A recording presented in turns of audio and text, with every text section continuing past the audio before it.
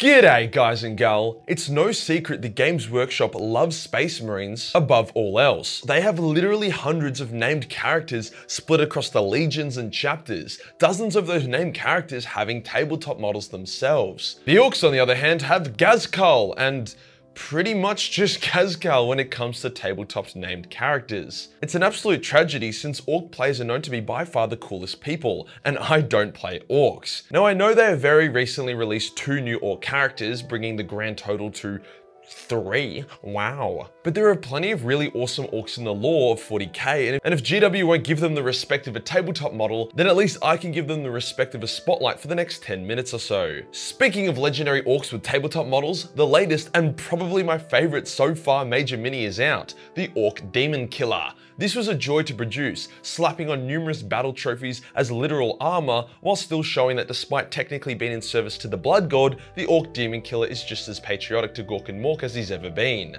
Despite, the subtle changes his corrupted body is going through. While he isn't massive, he does scale larger than Ork boys and knobs as befitting his status as a legendary war boss. His proportions line up more with the new Ork models rather than the older, goofier ones. His base is also custom, featuring a large demon skull as well as volcanic glass. Overall, very appropriate to his vibe. So if you wanted to get your very own Ork Demon Killer for your army, or you just want an awesome unique new model to paint, then link is below to pick this bad boy up. Remember, shipping is free on all orders over $70 US, so why not pick a few other models while you're there, like the King Ork for example. Today we'll go over the lore of the 5 best Orks in 40k lore that are relatively unknown or don't have a tabletop model, hopefully showing off that the Orks have more than just Gazkal swinging for them. Let's get into it. There's no point beating around the bush with this one. The first Ork out of the 5 today is probably pretty recognizable. Tuska Demon Killer, the war boss that decided to yeet his wire into the realms of chaos because he thought fighting demons was fun. Now generally yeeting into hell is a very bad idea, and almost always results in instant insanity, demonic possession, and all-round bad times. But Orks didn't get the memo. Their brains aren't too worried about petty stupid things like going mad. So Tuska and his army were able to tear through and sack multiple demon worlds, getting Khorne's direct attention in the process. But I'm getting ahead of myself. Tuska started off as any other war boss, in command of a ship with an okay army looking for a good scrap. He was somewhat famous amongst Orks, known for his obsession with fighting enemies that were bigger and scarier than he, which isn't exactly a unique Ork trait, but you'll see what I mean. During warp transit, a big-ass demon got aboard Tuska's ship and started tearing through his boys. It's not clear what kind of demon it was, but it was pretty gnarly. Tuska, with a massive stiffy for battle, charged the demon and the two punched on, with Tuska Mortal Kombating that bitch with his power claw, killing the demon and claiming its horns as his trophy. See, this was a bit unusual as most demon bodies would vanish after being slain. However, Tuska was able to keep an aspect of their body to have as a trophy, likely using his wah energy to prevent them from being properly banished. Hence, Tuska is one of the few people in the galaxy that can actually mount demon skulls on his trophy rack. With such a good fight, Tuska had a epiphany. Killing demons was a fucking vibe. So using a shitload of weird boys, his Ork psychers, Tuska was able to bypass the Cadian Gate and Leroy Jenkins into the Eye of Terror. The Imperium was surprised but didn't see much point in trying to stop 2 of their enemies from fighting, so Tuska didn't have too much drama getting into the Eye. In the Eye, he burnt Nurglite Swamp worlds, shattered Titsanichi and Crystal worlds, and cocked block Slaneshi Slut worlds. It was only when Tuska arrived at a Khornite world did he meet his match. Against him was a large Khornite army led by the Blood Prince, an exalted demon prince of Khorne.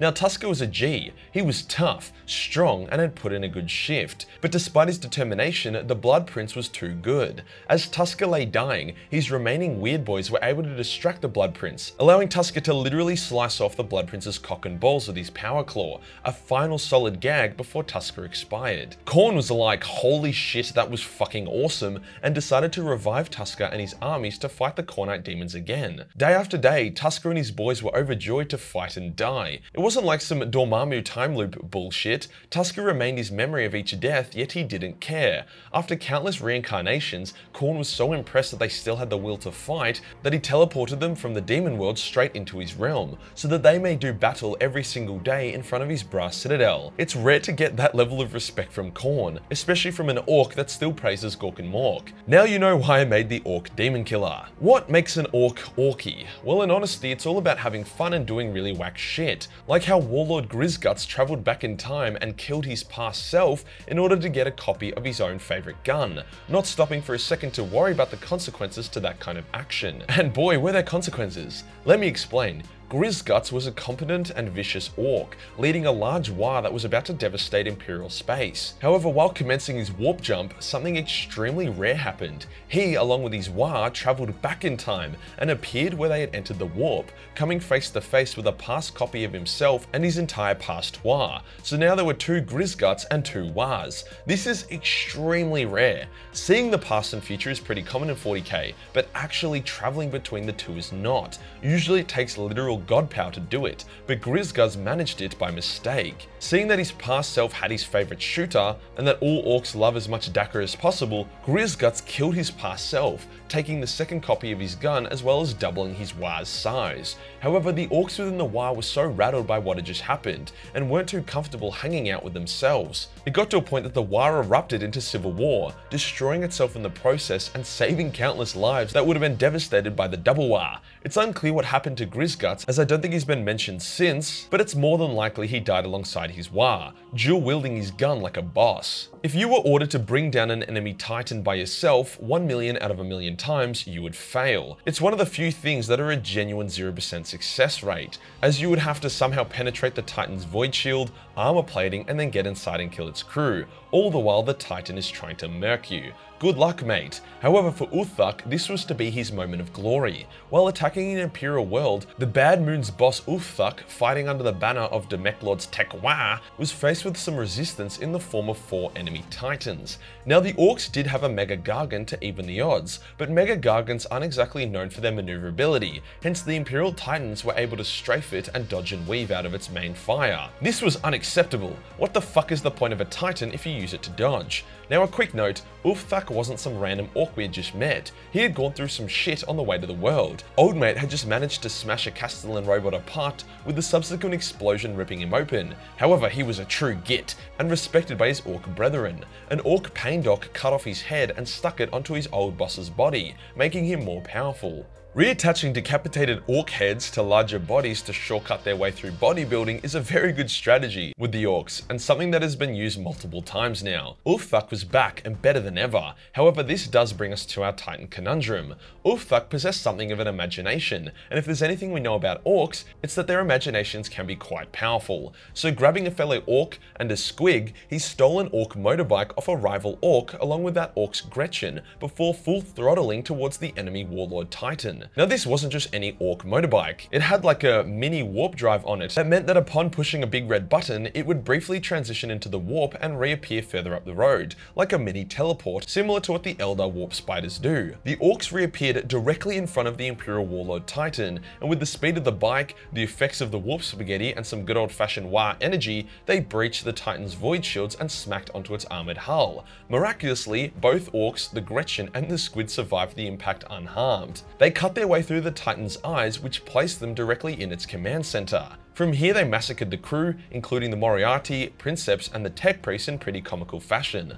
Like the squig was trying to eat the Gretchen, but missed and accidentally ate the Princeps' head instead. After fucking around a bit, the Titan tipped over and the small band of orcs jumped out, charging once again at Imperial forces. Absolute beasts. Funnily enough, this wasn't the only time in the lore that an especially excited orc managed to take down a titan by itself.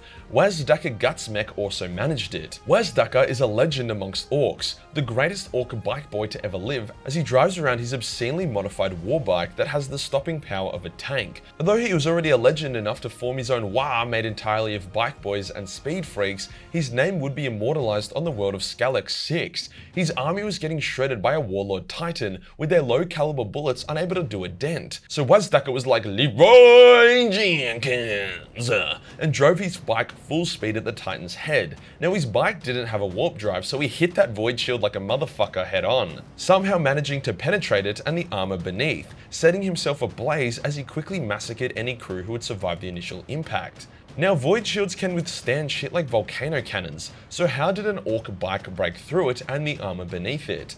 Unclear, but when it comes to orcs, the how isn't very relevant. The final orc worth talking about is none other than the Beast. This is a very random part of 40k lore, where the orcs somehow emerged as the galaxy's greatest threat and literally had the Imperium at its mercy, all because of some hectic prime orc, a demi-krork called the Beast, which popped out of nowhere and was so powerful that his white energy was able to ascend the entire orc population multiple tiers up the intelligence tree. They started farming, using diplomacy, and had literal fucking teleporting attack moons. The entire Imperial Fist chapter was killed during the War of the Beast, and even Vulcan, the strongest Primarch, wasn't able to cleanly slay the Beast, instead having to tackle it into a vat of pure white energy, which annihilated both of them. It's often theorized that the reason why the Emperor was so desperate to rush the Great Crusade was because he wanted to be ready to take on the Beast. After all, the Imperium only ended up beating the Beasts, and I mean beasts because there was actually like 12 of them, because of some wacky reverse war bullshit. In a straight up war, the Imperium had zero chance and would have struggled even with a united Imperium with its legions and Primarchs intact. Overall, a very bizarre time. However, the Beast was no joke, and I find it pretty funny how most people don't seem to know of or speak about the most powerful orc to ever live in the past 60 million years. Orcs deserve more love, and this comes from a guy that is never going to paint an orc army in my life. The one on my shelf behind me was bought off a mate. If you enjoyed the video and you want to support the channel, then pick up the Orc Demon Killer, and if you haven't after seeing the orcs in this video, then you're a right git. Hit the subscribe button, then hit the real subscribe button for more orky content. Join the Discord for more memes, and I'll see you on the next one. Peace.